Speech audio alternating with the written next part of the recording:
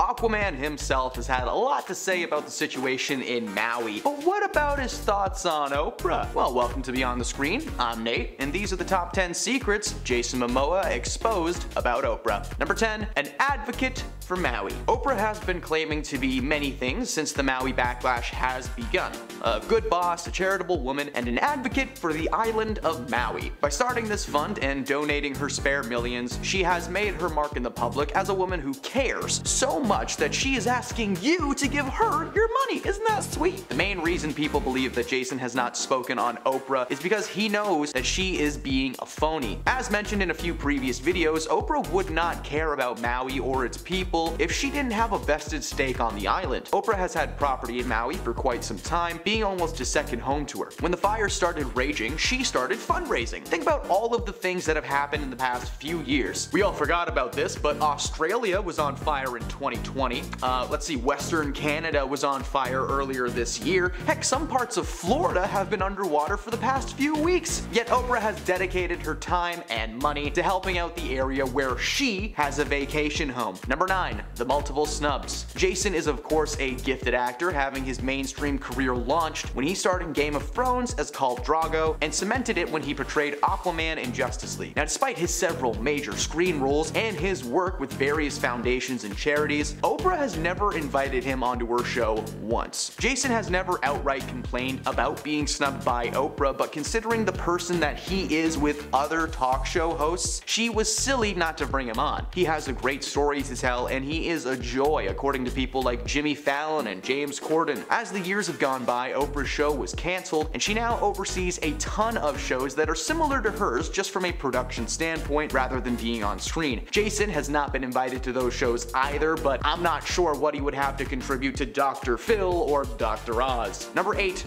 Trespasser. There is a video circulating the internet that many people are interpreting as a direct message to Oprah Winfrey. Jason released a video on his Instagram a few weeks ago urging tourists not to come to Maui as the place was on fire and they did not need anybody's help. He claimed that he appreciated anyone sharing love for the people of Maui and continued to say that there was someone trying to actually scam people out of money pretending to be him online. After sharing links to several sites that were directly linked to putting money into the pockets of the people of Maui, fans decided to focus on the bit about people staying away rather than that. At the same time that this was happening, Oprah and The Rock had announced the People's Fund of Maui, which was the thing that caused all of this backlash in the first place. In Jason's video, he does not include a link to the charity, and he does not even acknowledge its existence. He's since spoken out about the charity, but has never said the names Oprah or Dwayne Johnson aloud. People are just putting two and two together, and the internet has decided that Jason Momoa has called out Oprah Winfrey for being an absolute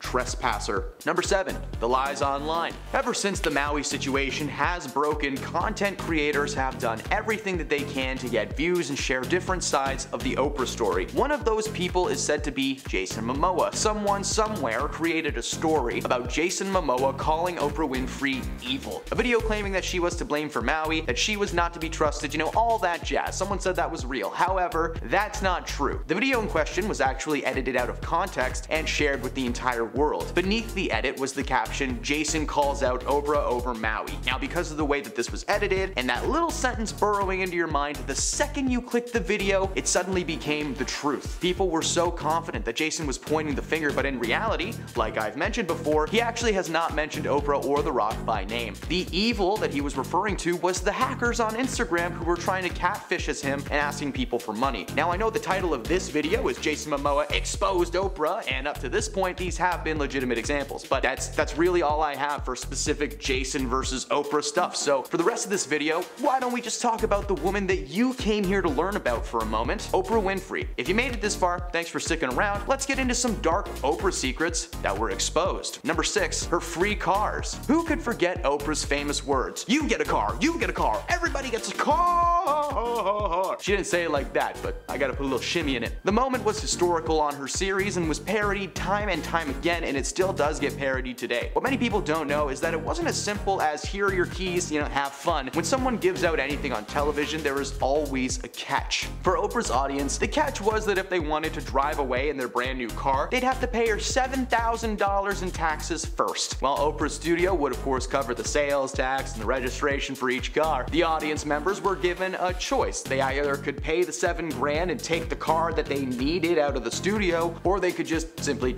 take cash instead. The infamous moment on the show featured 11 real teachers who were, according to Oprah, in desperate need of a new car. They, along with the audience, received keys in a box on camera that Oprah claimed to be for their new vehicles, but everything has a catch. Even now. For someone who was known for being such a charitable and generous woman, the word free really does mean something different to Oprah. Number 5. The NDAs. Confidentiality agreements are not uncommon in the world of Hollywood. Marvel will literally hire someone to take you out if you even think about dropping a single line to the public. In Kitty Kelly's tell-all book about Oprah, the author mentions the confidentiality agreements that co-workers and guests were made to sign. Now this included everybody from guests like Tom Cruise to the person who made Tom's muffins. Over 500 staff members were forced to sign this document, and one former employee, Elizabeth Cody, actually tried to write a book about her time working with Oprah, but she was stopped by the courts, still being tied to the agreement that she had signed. The NDAs were not meant to be a way to keep just the show secrets safe, but any and all of Oprah's secrets were locked in a vault. According to Elizabeth, the document was signed by almost everyone in Oprah's life. She may have this brand of sweetness and kindness, but in reality that is apparently not even close. Elizabeth felt that she was in Oprah's pocket after signing the paperwork, and in 2010 a lawsuit was filed against Oprah and her company, claiming that the company Unicus Performance Training had violated the terms of her agreement, specifically involving advertising with her name. Oh, does someone give you a free ad? That's too bad. Number 4. Diva. On air, Oprah is portrayed as this wholesome, sweet lady, but according to her stepmother and a ton of other people, there is an unknown side to Oprah hidden from fans for years. According to Barbara, Oprah's stepmother, Oprah is one of the most controlling people that you're ever going to meet. She claims that Oprah will not allow them to stay at her house whenever they try to visit, forcing them to stay in hotels with money out of their own pockets. Barbara also said that Oprah was quick to anger when it came to her staff, with several people being fired left and right over the years just because. But that's not all. Despite being a billionaire, Barbara allows Oprah to stay at her house when she visits, something that Oprah apparently complains about the moment she steps through the door. The first time she ever stayed over, Oprah allegedly complained that her bed sheets weren't 1,000 threads and that her bath towels weren't big enough. I can forgive that last one. Giant bath towels are legendary. If you don't have one, I suggest you get one. This woman has billions of dollars to do literally anything that she wants, and apparently what she wanted to do was make her family feel like they were a burden. Number 3, she's a wild child. Several books have been published about Oprah over the years. Some of them were from her and some of them were not. In her own book that she wrote, she revealed that growing up she was far from an easy kid to handle. When she was young, she was sent to live with her father Vernon after Oprah was caught stealing from her mom's purse. And despite being an on-screen persona known for charity and kindness, she was actually a menace throughout most of her life, according to her family. As I mentioned previously, Oprah's stepmother is not allowed to stay at her house, and she is known to be very controlling. She even admitted to doing some pretty troubling things at a very young age, including staging an amnesia bout, breaking several things in her mom's house, and then calling the police so they could come investigate. According to Oprah's mother, she was uncontrollable, ungrateful, and after that stunt, maybe a little crazy. Number 2, her buddy, Dr. Phil. Oprah is not just responsible for hopes and dreams being squashed live on her show, but she's also the creator of many talk show celebrities, namely health expert Dr. Oz and the so-called life coach, Dr. Phil. Now before Dr. Phil had his own show, Oprah had asked him and his courtroom consulting firm, which is what he did before, to help her with a trial. Before meeting Oprah, Phil had zero interest in being a television personality, but then Oprah was like, hey, you should do it, and she made him see the light. According to Phil, she helped him understand the power of the show and what they were truly made for. Now for Dr. Phil, he brings people onto his show who are struggling with really personal issues that just so happen to be great for television. Remember that Catch Me Outside girl? Dr. Phil made her rich and famous. Thanks, man. But it's not just Phil that's had some controversial moments.